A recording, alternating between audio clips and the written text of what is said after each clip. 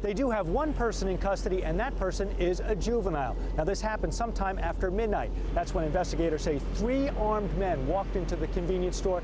One man stayed by the door while the other 2 approached the clerk. The clerk thought it was a joke until they started pistol whipping him. Then they forced him over to the register. While he was opening the cash drawer, he triggered the silent alarm. They saw him do that, they grew angry, and they opened fire. One bullet hit him in the buttocks. He's expected to recover. He's at a nearby hospital. Then they took the money and they fled. A few hours later, deputies got a call to do a welfare check on a missing teenager. They located him, took him into custody, started questioning him. Then they grew really suspicious. Now he is actually under arrest, charged with participating in this crime. As for the other 2 robbers, we don't have any suspect information to pass along to you at this time. Near Conroe, John Donnelly, Fox 26 News.